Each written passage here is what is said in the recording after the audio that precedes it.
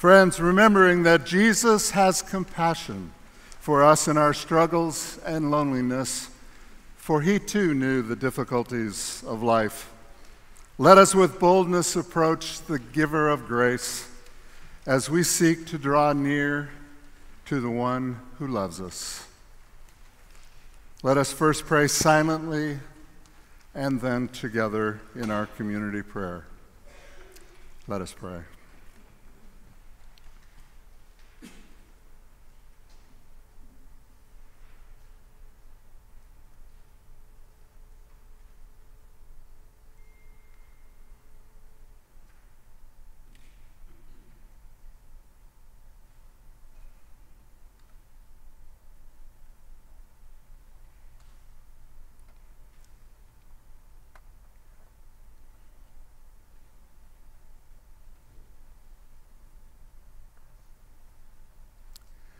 And together. God, forgive us. Our communion is not always visible to the world.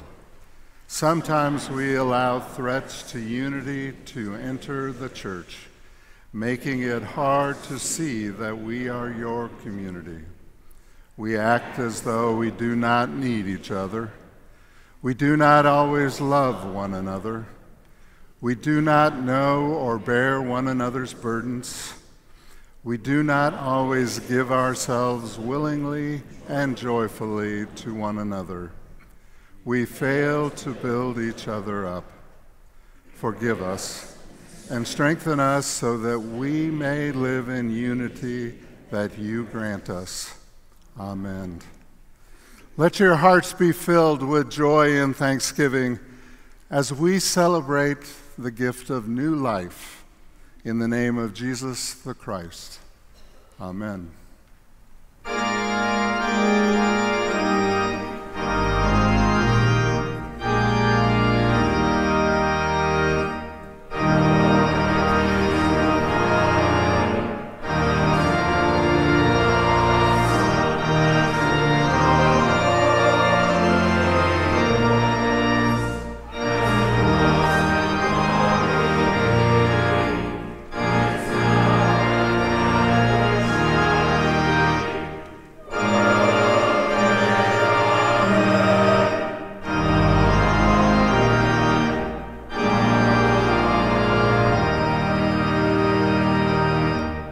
On this special week of giving thanks and expressing our gratitude, let us now greet one another with the peace of Christ.